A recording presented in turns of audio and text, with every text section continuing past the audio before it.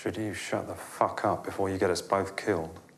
Stalin's dead. He's dead. Stalin is dead! Oh my God. Our general secretary is lying in a puddle of indignity. Yeah, he's feeling unwell, clearly. I want to make a speech at my father's funeral. No problem. Technically, yes, but practically. When I said no problem, what I meant was no problem. Ignore me. I have no idea what is going on. I'm the peacemaker, and I'll fuck up anyone who gets in my way. Come on! Play better, you flattering fannies! Get it! Give it! Hit it! Shoot her before him, but make sure he sees it.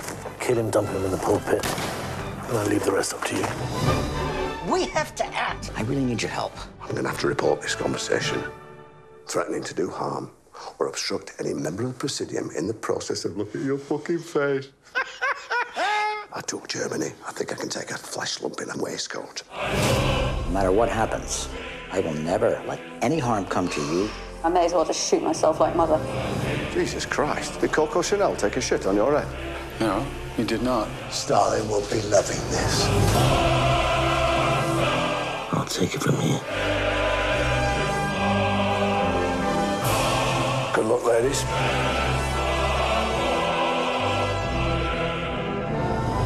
You know, all of you can kiss my Russian ass. Don't worry, nobody's gonna get killed, I promise you.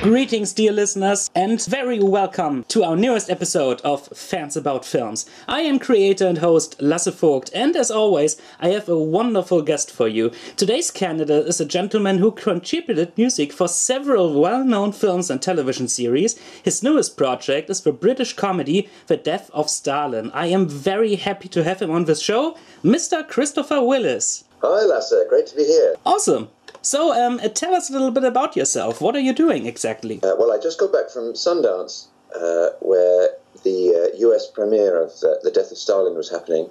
That's been very exciting. Though, of course, I have regular TV shows that I'm doing all the time, and so there was very little time to feel starry and to swan about. I actually was right in the middle of an episode of The Lion Guard, my Disney Junior show, while I was up there. So I was just up there very briefly and then came straight back and had to get back into it. Writing the music to animated TV shows is very, very labor-intensive. My nose is to the grindstone a lot of the time. I can imagine. It sounds very time-consuming and very difficult, but... I think when it works out, that's a great feeling, I can imagine. Yeah, that's right. It's nice in some ways to have these large canvases of on which to write music. And The Lion Guard is a show that has actually no temp track. So every single time, every 2 weeks or so, I get a new episode and have to fill it. And in some ways, I increasingly just think of the whole episode as one very long cue, and just write, as quickly as practically possible. And it's interesting in some ways just to have the practice of doing that over and over, rather than angsting and stopping and second guessing and going over and over, which is what happens on a movie. A lot of the time on that show, you're hearing version 1 basically. That's great. No temp track. That's pretty rare nowadays, I have to say. Yes, it's extraordinary actually. If you've been used to having a temp track all the time, and then suddenly that's the new reality, it makes you realize how much you relied on it, but it also, I think, frees you up to once you get used to the strangeness of it, that there's no limit to how huge a moment could be, or to the composer's freedom to shape the action. Where are the mountaintops in the episode, and how high are they, and where are the valleys? So it's been an extraordinary education, actually, that show. Very valuable. Oh yeah. So let's get into some details here. I think a lot of the listeners are interested in how exactly did your career start? Well, I had very much a classical music upbringing, I would say. I was a pianist all the way through my teens, and I always loved films. I was besotted with films, but actually, film music itself wasn't particularly on my radar when I was a young person. It was just sort of part of the film experience to me, and so I became a concert pianist in my early 20s, and was just sort of starting out on that road, traveling around doing concertos. I was finding it rather repetitive, and I wasn't right at the top of that game. I would say I was sort of somewhere on that ladder. I went back to university and did a PhD. I had been at Cambridge for my undergrad, and I went back again to do a PhD. So still in classical music, but just sort of moving from one thing to another. Oh, I should say all this time I'd been composing, but I just didn't quite know what I was going to do with it. So I was a classical music nomad, I guess. And then I finished my PhD, and just towards the end of that, I suddenly sort of had this realization that film music had been waiting all my life as this thing that would marry all of my interests together. I was also very attracted, actually, to I had been writing concert music, but I was frustrated at how slowly I wrote concert music, and how strange that landscape was. It's actually less strange now, but it was so dogmatically atonal in the 90s, when I was sort of trying to work out who I was. And the idea of coming to a place where stylistically where you had a huge audience that wants the music, and wants the music to be emotional and to be clear, and where you were going to be asked to write lots of it, so you were going to develop a good technique. It was very attractive. So for lots of reasons, I quite suddenly got really interested in film music, and was lucky enough to get in touch with Rupert Gregson-Williams, and became his assistant. And so I came very quickly, went from Cambridge to LA to work for Rupert, and that was at Remote Control Productions, Hans Zimmer's place. And so from Rupert, I then worked with various other people, and so quite quickly I suddenly was not worrying about academia or my piano playing so much, and was suddenly writing music all the time, and helping out on mainstream scores. Oh man, that sounds fascinating. I should say I was wildly underqualified in some ways. I had not realized how specialized film music really is, and how different it is in many ways from every other kind of music. I was a good musician, and I think Rupert was interested. Saw some promise in the things that I showed him, but I really didn't know much about filmmaking, and I really knew very little about writing to picture. And Rupert was an extraordinary mentor, and extraordinarily patient in letting me see the way that he worked, and answering questions I had about it. Oh yeah, Well, you pretty much started out as an additional composer on a lot of scores. You have credits on movies like, you know, Bedtime Stories, Shrek Forever After, Henry Jackman's Winnie Pooh, and X-Men First Class. You know, a lot of films by composers like, you know, Harry Gregson Williams, Rupert Gregson Williams, and Henry Jackman. And I was always very curious about the working process of an additional composer. What exactly does an additional composer do? I think most of us have a slight understanding of that profession, but I'm very interested in the working process.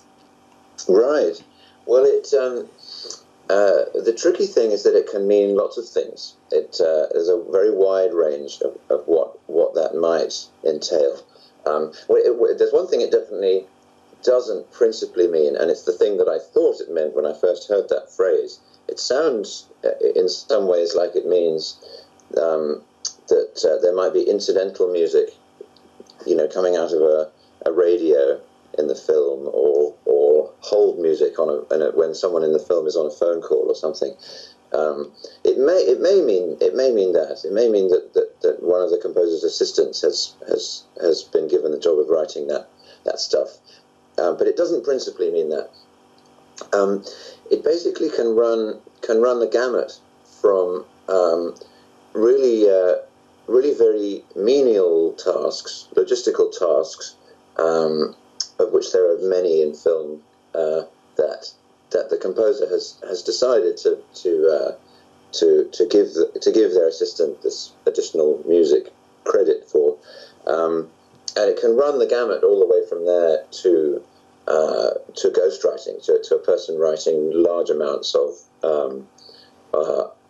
someone else's score. I've heard stories about large amounts of music being written, but there is a way that it can be done that's good, I think. On a modern score, particularly a big mainstream score, you've got orchestra, you've got choir, you've got electronics, you've got audio elements that may have been recorded for one cue but would be suitable for another cue. There are ways in which the lead composer can be fully in command artistically of what's going on, but physically not able to carry out the fine grain of every single job. Just as the main composer isn't playing the trombone or playing the viola in the orchestra, there may be ways in which you can say, well, this cue I've sketched out roughly. It should sound roughly, you know, the texture should be the same as this cue from reel 1. Now we're in reel 3, and I need help to transfer over all the elements. Additional music composers may get heavily involved in picture cuts, where the picture keeps changing length and the music keeps becoming wrong. You know, somehow you need to take a phrase that's 8 seconds long and work out how to make it 10 seconds long. But as I say, it's open to abuse for sure. It can be. It's a very good way for a person to start in Hollywood in music. But if a person is not well known, but developing more and more skills, then they can be exposed to this problematic situation where composers take more films than they can actually score, and they basically employ other people to do things that really by rights deserve a big screen credit.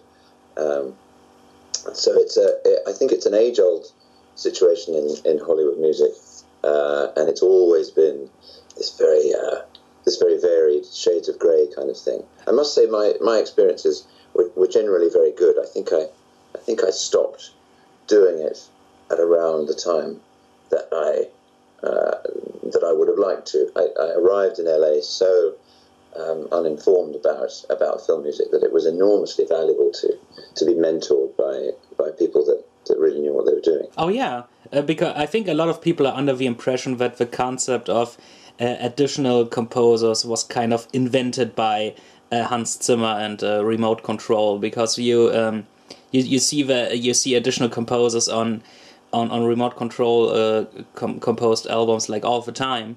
But yeah, it's actually something that's been around for a long time, as you said. So yeah, that's you pretty much described what I figured it would be, but it's great to actually hear from something who has a lot of experience to confirm my thoughts on it. There's an interesting process, I think, whereby at first it's both very difficult and very thrilling to get into the mindset of another composer. I think it's good to get away from that world eventually, because it gets mentally rather confusing. It's good to retain one's own identity and not simply, you find that 3 or 4 years down the line, one simply turned into a clone of the person one was working for. So I think it's there are good and bad things to it. I agree with you about Hans. I think in some ways he's borne the brunt of people's awareness of this concept, where in fact he was just relatively open about it. And of course he was on the vanguard of scores that were so enormously wide in terms of the number of tracks they had, these huge orchestral choral things. But I think if you dig back into the history of the studios, and you sort of look at, well, who was the head of music and who are all these other people, were they all just orchestrating? That seems a bit strange. Presumably the sort of group effort led by one person actually goes back into the earlier days of the studio system. Although I don't know much about that. You may actually know more about that than I do. Oh yeah, but you're pretty much right. Yeah, that's how it was on those big old movies back then, when actually composing for film was something a lot of people look down upon. Like they said, I think one critic said, no musician who actually has some dignity would write for film for any other reason than money. And you see where it is now, and how it evolved, and how much this type of music is liked all over the world. So you can confirm that quote. I mean, it's his opinion. It was his opinion, I guess. But you confirm that quote wrong, because you have such an amount of amazing composers working in that field today. Right. Well, certainly it was wonderful to in the end to land movie gigs and TV gigs, and to already have seen the inside of the industry, to have observed other composers working, and to be relatively confident of being able to overcome everyday hurdles without just coming in completely blind, straight out of film school. Oh yeah. When you are scoring a project, do you have a certain inspiration in your head? Like, do you have certain composers you are looking up to in terms of style and legacy? I've always spent a lot of time listening to and thinking about classical music. That goes back really to my time in academia. So very often that's kind of at the back of my mind. If you ever look at a bit of The Marriage of Figaro or Götterdämmerung and think of it as though it were a film score cue. Oh yeah. You'll definitely come away thinking, well, that was a good cue, good job, Mozart. So that's sort of knocking around in my mind, and I think it sort of keeps you humble as well, because it would be very difficult to ever do anything that had that kind of grace and perfection to it. My day-to-day life these days, I do these Mickey Mouse cartoons, the Mickey Mouse shorts on the Disney Channel, and they take place all over the world. And so at the moment, I'm generally getting inspiration from all of the little bits of research that I'm doing for those. Some of them are set in a sort of Anywheresville, USA. Yeah. And a kind of a cabaret or mid-century 60s kitschy kind of sound. But a lot of them take place in far-flung places, and I have to very suddenly spend a month thinking about the music of the country where the episode is set. So I was listening to lots of samba in November, December for an episode in Brazil, and listening to Chinese music also recently for an episode set in China. The lessons that I learned from those things tend to stay with me and weirdly sort of filter over into other things. I mean, the amount that I've learned about percussion from, say, doing a Brazilian Mickey Mouse or an Indian Mickey Mouse, that then is still vaguely in my mind when I'm doing drums in something more generic, more cinematic, is extraordinary. Just to think about swing, or to think about the way that the rhythms overlap in those traditions. Oh yeah, that sounds great. So as we were talking about earlier, your newest project is The Death of Stalin, which from the trailer looks very entertaining to me. And how was your working process on that, and what exactly was your approach when it came to scoring that movie? My early conversations with Armando Iannucci, who's the director of the film, we actually weren't sure if it was going to have lots of score or if it would actually use lots of Soviet music from the 50s. That was what he was toying with in the temp, especially Shostakovich, but also Weinberg and some more recent composers, as a wonderful modernist called Galina Ostvolskaya that he was using in the temp track. But the alternative, of course, would be for me to just disappear into a cave for 6 months and try to learn how to write like those people. And the advantage of that, of course, is that we wouldn't be constrained by the limitations of whatever material we could find from those composers. And we went that way. And of course, there's so much you can do to shape a film score that you can't do if you're borrowing bits. In fact, classical music really doesn't make it into film scores very often because it simply doesn't flow in the way that you might need to. It just doesn't lie flat very often. The emotions in it just so often aren't exactly right, or they change too quickly. So I studied lots and lots of Shostakovich and Weinberg and Prokofiev, and was listening to quite a few different Soviets. And it was a while before I actually wrote anything that I left in the film, because I really just wanted to try to be able to write in that sort of way. Without that being all I was thinking about, because I needed to be thinking about the film itself and the story. We came up with the idea of a certain nervousness, a certain nervous pulse that would run through the film. The film is all these politicians jockeying for power, with the knowledge that the one who ended up on top might well kill all the others. So there's quite high stakes in the film. I think that stylistically there's something quite useful about that sort of method acting in a comedy of just situating yourself in a style in the past. The one that would spin in my mind, and there may be others, I'm not sure what you would say about this, but Young Frankenstein I think is absolutely glorious. Oh yeah. It has this score that just completely inhabits the past, and it's able to be sympathetic to the needs of the film. It's able to play all of the emotions, but because it's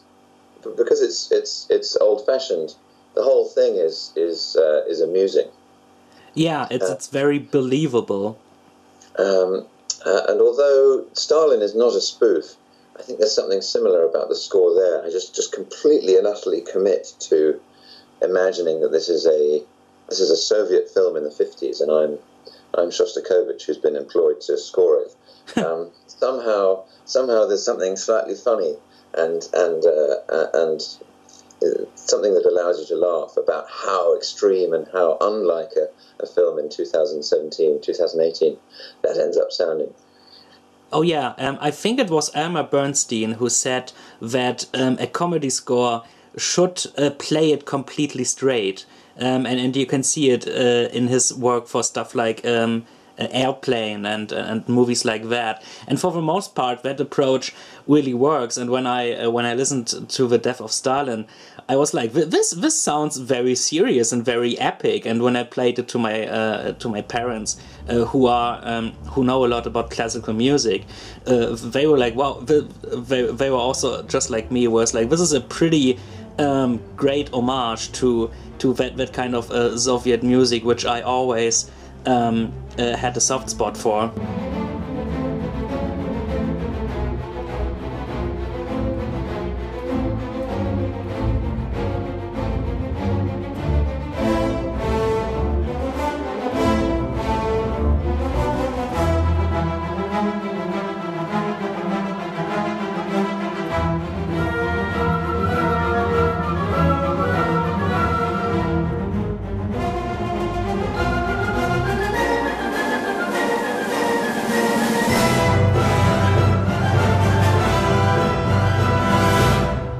Super. Yes, of course, Ghostbusters is rather like that too, isn't it? Yes. Ghostbusters is absolutely huge.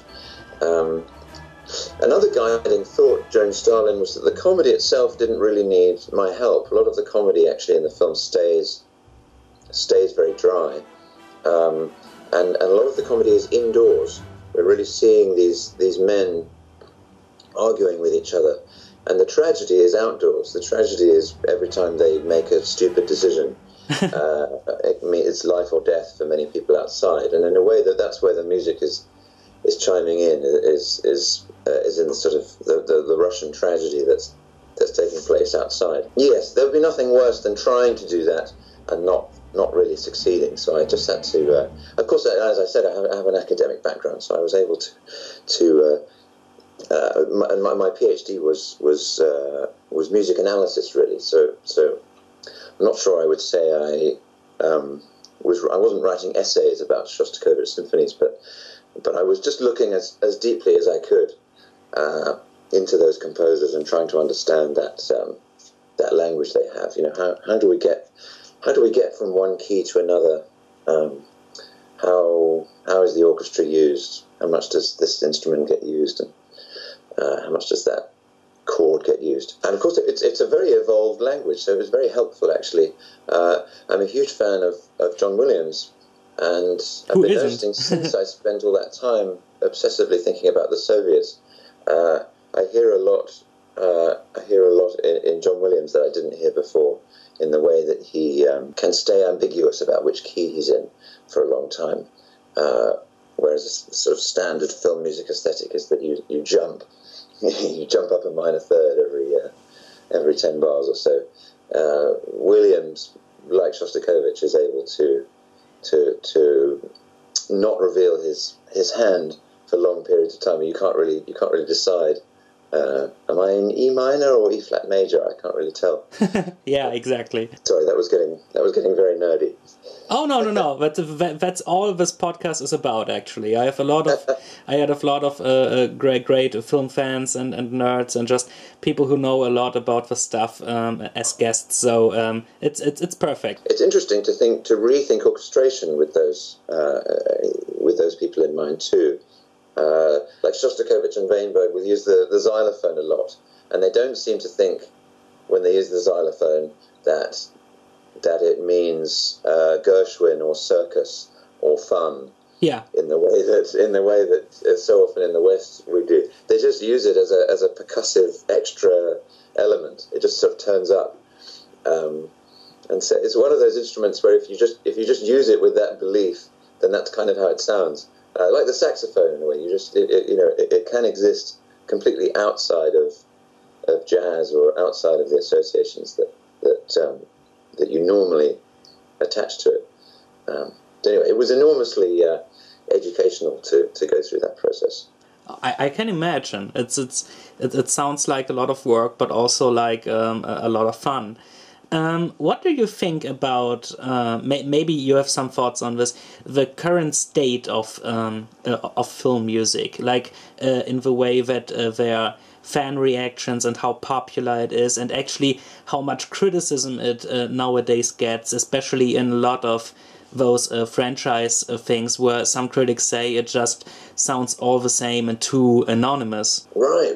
Well, I think it would be wrong to be straightforwardly, simplistically nostalgic, because the music is responding to the needs of the films, and the fact that it is changing in any way is interesting. You know, the style of film music is constantly changing. Probably better that it should change than that it should stay completely the same.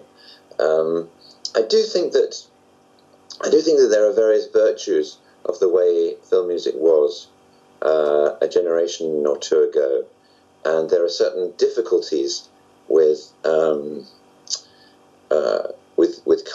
style of current film music. In some cases, I think that it's just simply hard to get away from the fact that if you want film music to sound more like electronic music or pop music, then you're going to be inclined towards having the same meter. Whereas if you're in an idiom that's sort of borrowing from Stravinsky and the late Romantics and Holst and so forth, then the meter can change all the time, and it doesn't stick out as being odd. So old film music actually had certain advantages as far as getting around the action goes. And I think it's telling that animation music is still like that, because animation relies so much on it makes such heavy demands on the composer to fit in with it in terms of timing. And I also think we're discovering that beds of rhythm and pulsation are quite problematic. Which you often have in modern film music, are quite problematic in the final mix. A lot of it disappears against sound effects.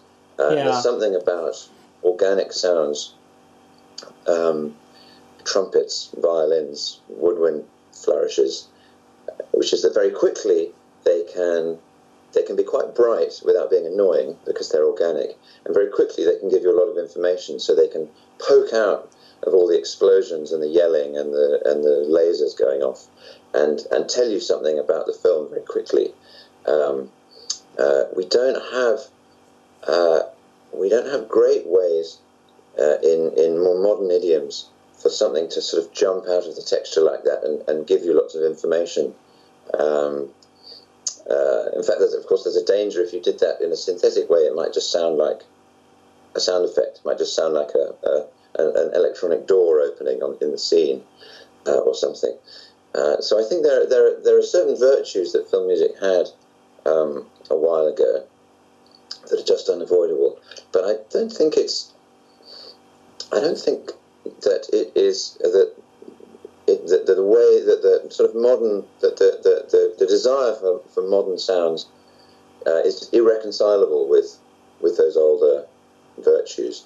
I just think it's very tricky, and we're sort of seeing that playing out right now. If there isn't room in a big mainstream film to experiment and to take risks, then you do indeed get kind of the same thing a lot, as you were saying. Yeah. You have to have a lot of reputation and an own recognizable voice to be able to experiment. That's why certain composers who are big names do it all the time, and for the most part it pays off. But I'm always glad when I listen to a modern score where I can tell that it was influenced and inspired by something that was more classical than like a modern blockbuster score from 2 or 3 years ago. One of the most pleasant surprises was a 2016 score for a video game called The Dwarves, and it was composed by Benny Oshman, and his score sounded like it was inspired by the old school fantasy scores by Jerry Goldsmith and Basil Polidorus, and I was like, this is actually very refreshing to hear.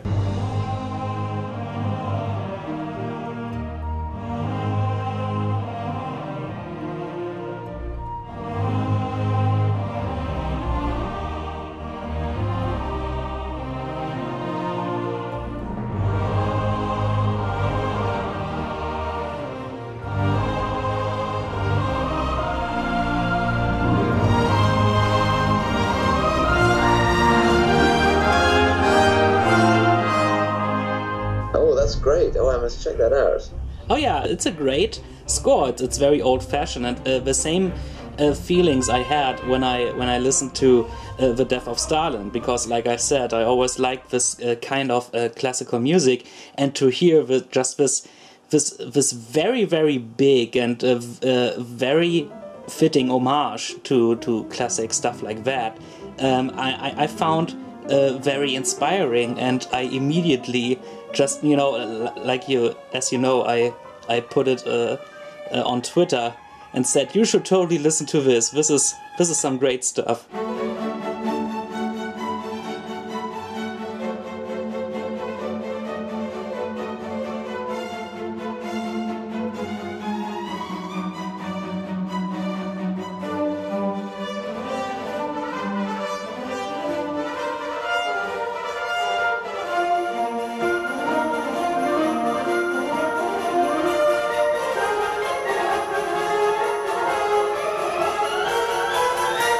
Yes, that was very nice of you. One thing that I like to remember is that the orchestra itself is not actually one homogeneous thing. It's not like a piano. It's not an invention. It really is a miscellany of things that we happen to have certain traditions for writing for, but it's all sorts of things together, and in fact those things come from different parts of the world. The percussion, the cymbals were an import from the Middle East, from most obviously from Turkey, and the same goes for many of the other instruments. If you actually follow their origins back through through many hundreds of years, you realize that we're talking about instruments that come from different places and happen to end up in Europe and happen to end up being played together. I think once you think of it like that, it's easier to add or subtract things from it, or imagine replacing the orchestral woodwinds with Middle Eastern woodwinds, say, or even something more radical. Yeah. What can you maybe name some of your favorite scores you ever listened to? Oh, sure thing. I'm a big fan of Morricone. Oh yeah. I love the big spaghetti western scores. I think they're just so creative and bold, and there's that sort of wild, macho but not boring, fun, colourful thing that he was able to do with them. I'm very fond of the various early Disney scores. I love the score to Snow White, for instance. Oh yeah. It's just glorious. And The Wizard of Oz is glorious too, I think. As film composers, we should remember how much musicals, how important musicals were early on in films. It's interesting, actually, that the standard way that one talks about a film score is to think of themes attaching themselves to characters. But of course, in a musical, the themes are attached to songs, so the themes are attached to ideas about the film, or themes in the sense of abstract themes, which I think is just a refreshing flip to do sometimes on a film. Do we have to have a theme for this person, and do we have to have a theme for that person? What if this were a musical? If this were a musical, then we'd use a song that one of them sang, but it wouldn't necessarily then mean that was about that person all the time. So I go back to those a lot. I adore the score to Psycho. I think it's absolutely fantastic. What would I give to watch Psycho with the sound effects and dialogue intact, but with the music taken away? That would be just amazing, I think. Oh yeah, especially it would be the weirdest experience. Yeah, especially considering that Hitchcock in the shower scene didn't want any score, and then Bernard Herrmann convinced him by playing the piece, and Hitchcock was like, "Oh, okay, I agree with you."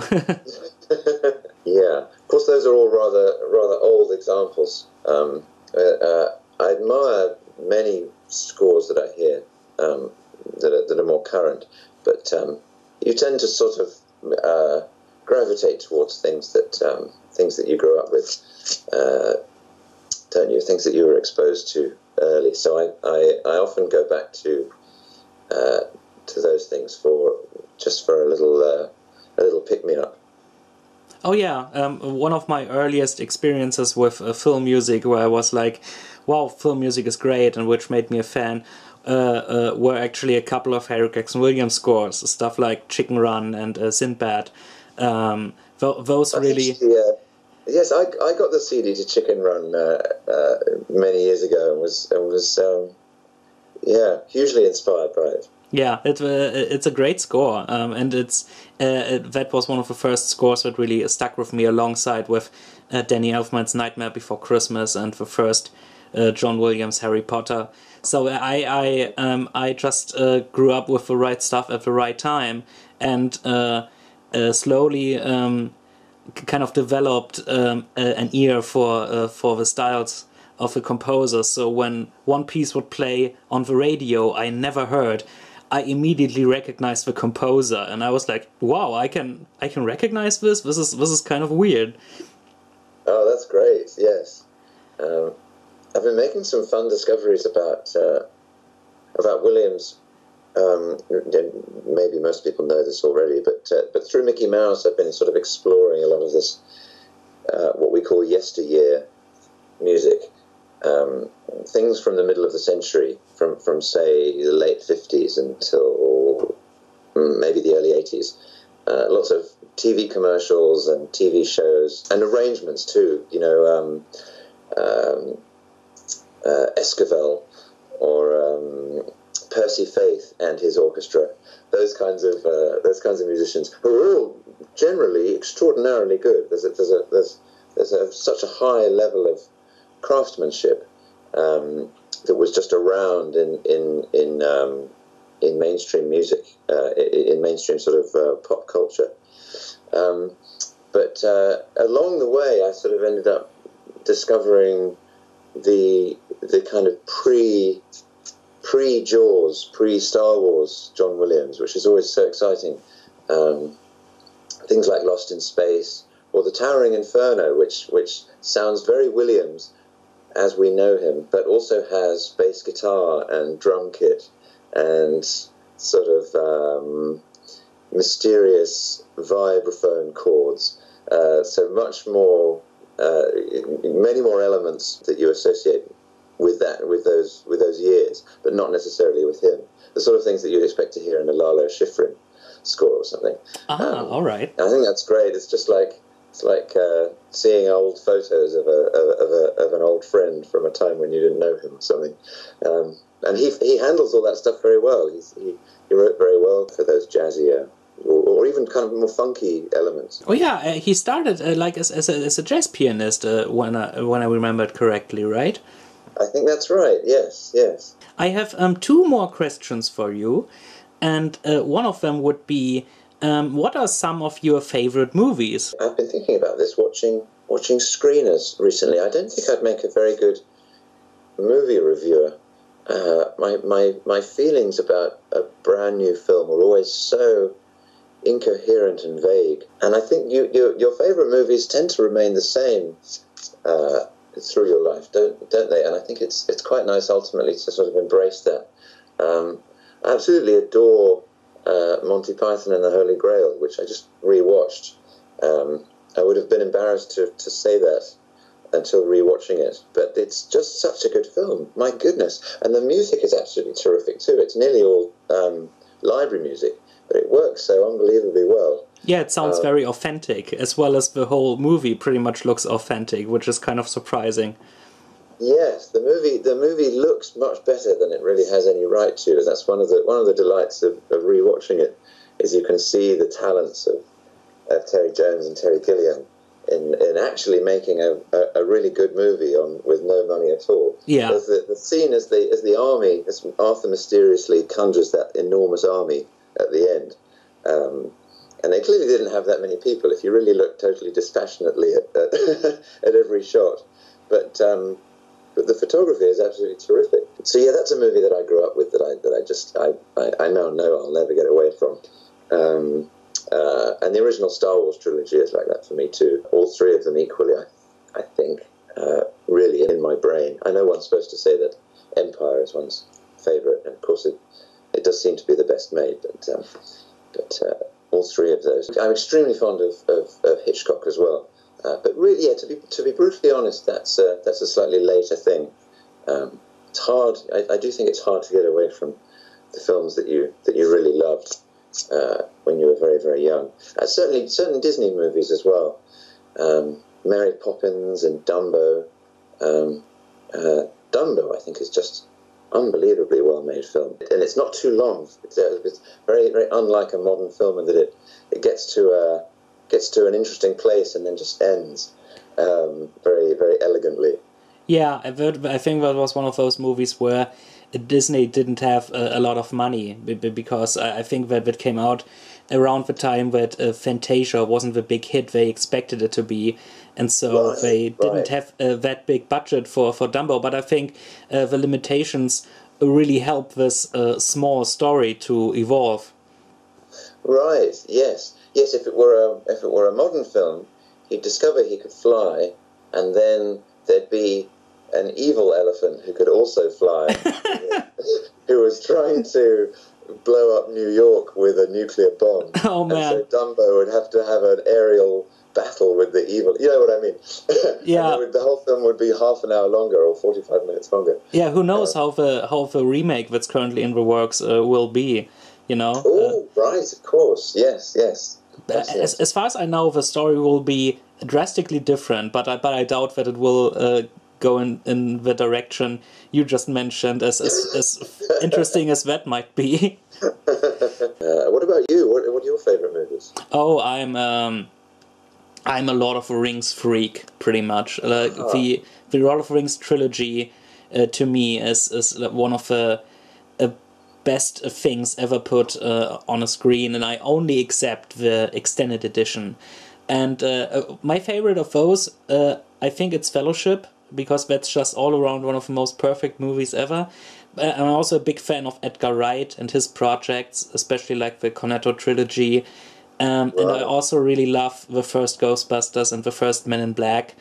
But then later down the road, you come, when I would make a list, you would come across movies like WALL-E and Up, and certain animated stuff like How to Train Your Dragon, of course. Like I'm a big animation fan, and right, me too. Those movies are have this certain touch of magic, especially the things made by Pixar.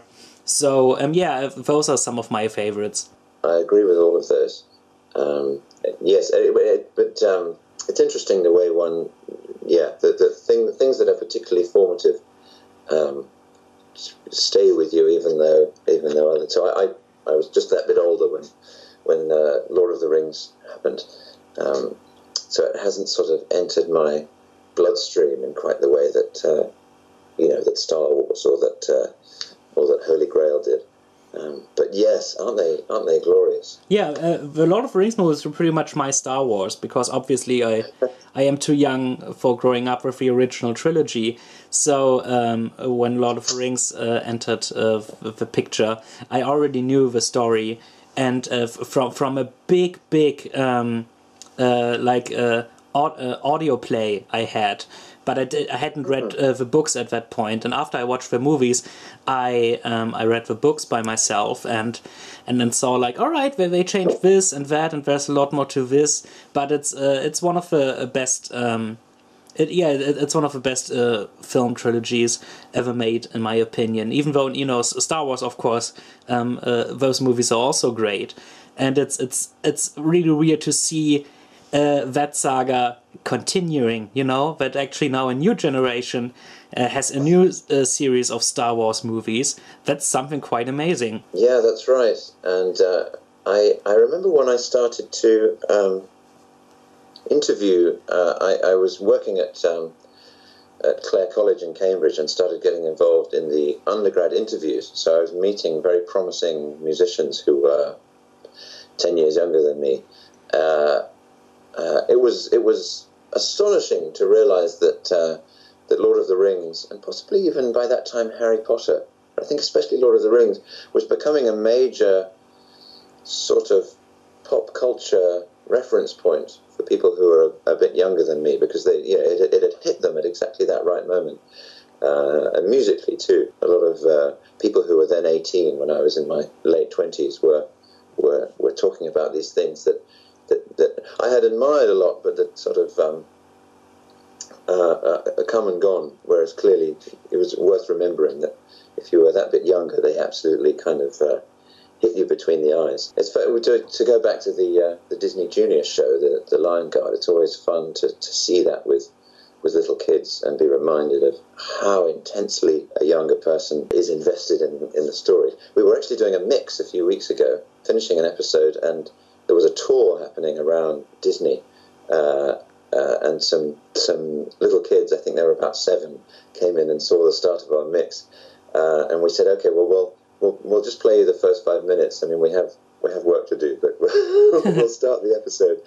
And we started it, and then we stopped it, and they were like, "Oh, what are you doing?" We're like, "I'm sorry, we have to actually make this. We can't just play it to you." And it's so delightful to be reminded that people get so enthused about the things that we make. Yeah, that's just amazing. And my final question for you would be, what kind of movie, like what type of genre would be like your dream project for the future? Well, I'd love to do more animation. I think that's a wonderful area. So I'm hopeful about that. I'm very interested to see where Armando Iannucci goes next. I'm sure he'll be in live action, but it's been wonderful working with him, working with someone so sympathetic musically, very knowledgeable about music. Yes, I'm very invested in mainstream movies, especially the more fantastical ones, family adventures and animations. Would be wonderful to be in that world moving forward. Oh yeah, animation stuff is always the most and especially like family fantasy things, almost always the most thankful projects in terms of music. Yes, and sort of crafting a view of the world that you would like to pass on. You know, if that doesn't sound too pretentious, making something that young people will fall absolutely in love with. That would be great. Oh yeah, that would be indeed fantastic.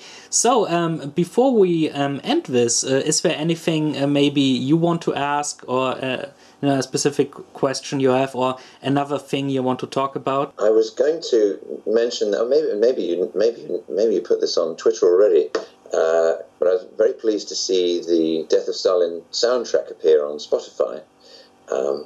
So if anyone is interested in what we were talking about, they can easily go and listen to it there. In the UK, it's coming out in all of the usual ways, CD. It's also coming out on vinyl, rather amazingly. Oh, yeah, but it's kind of fitting, actually. I hope that happens here too, although I'm not certain. But you were asking me if I had any questions for you. What's been your most exciting interview to have? This would be one of them. And I also, a few months back, did an interview with, that was my first interview with a professional from the movie world. And my first interview was with a great composer, Douglas Pipes, where we talked a lot about his work on stuff like Monster House and especially Krampus. That was the score where I discovered him pretty much for myself.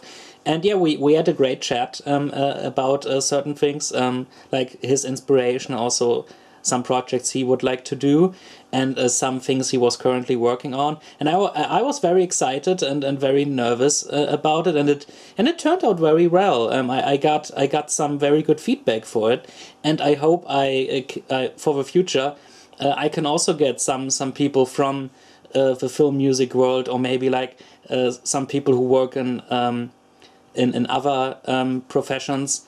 If you really want to hear amazing composer interviews, go to sideshowsoundtheater.com, where Ian Grabb, he has an interview section there, and he already interviewed some amazing composers like Elon Ashkery and also Bruce Broughton. He's an amazing guy. He's a very good friend of mine, and his interviews are very informative and very, very fun. I highly recommend checking those out. Oh, that's super. I'm a big fan of Bruce Broughton. You know each other a little bit, and I really think he's a wonderful composer. Oh, he is. And his wife is Belinda Broughton, who is absolutely incredible violinist. She's one of the first call violins in LA, so you'll have heard her playing endlessly on in your CD collection. That's great. So before we say our little goodbyes, where can people find you and your work online? Well, I have a Twitter feed at Mr. Chris Willis, which I do update unless I'm absolutely drowning under a flood of notes. I wish I kept it more up to date, but yes, I'm just scribbling away too fast most of the time. And I have a website, ChristopherWillisComposer.com, where you can find lots of links to things that I've done. And there's a news section about what I'm going to be doing in the future. So those are the two best places to keep up with me. Oh, that's great.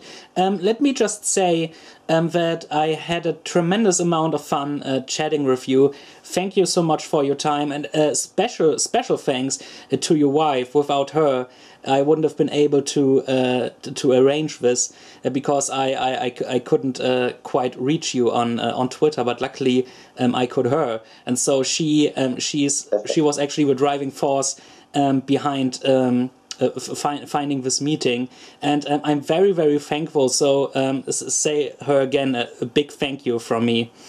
Oh, I certainly will. And she's a much bigger star than me. Do you know? I don't know if you've seen on Twitter.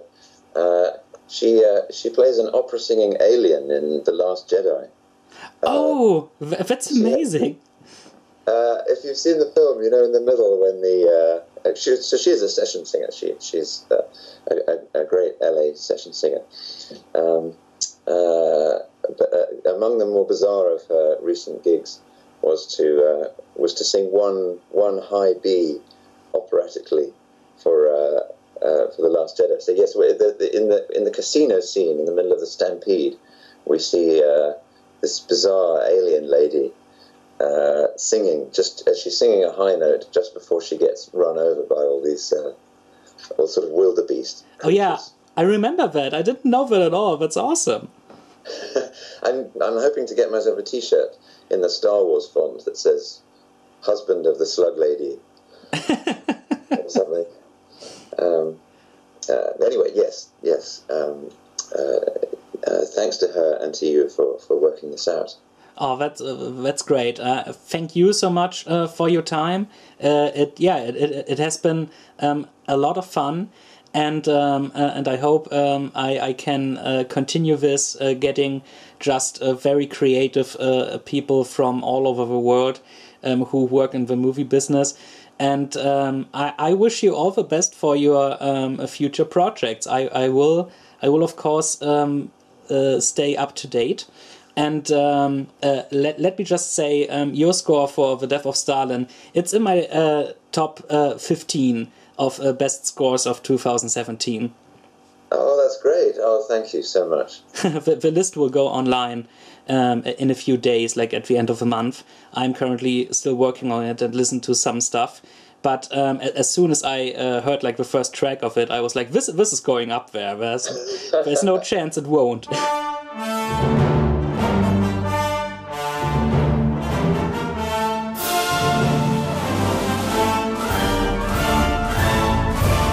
Oh, that's great. I'm glad if it gives you hope that there are still old school composers around, then I'm very happy. Yeah, it totally does. It reinforced my it really reinforced my hope that oh great, people actually draw some inspiration of some stuff that isn't like from the last 3 years. Yes, very much so. That's always fun. So, dear listeners, you can find me and my stuff, of course, on Facebook and on Twitter at Lasse Vogt. You can find all my stuff, as well as this podcast, on YouTube. TheDeppert is the channel name, or if you just type in Lasse Vogt or Fans About Films. And I write German soundtrack reviews for scoregeek.wordpress.com. Thank you so much for your time. Thank you, Lasse. Great talking to you. Goodbye. Thank you. Goodbye, dear listeners, and good night.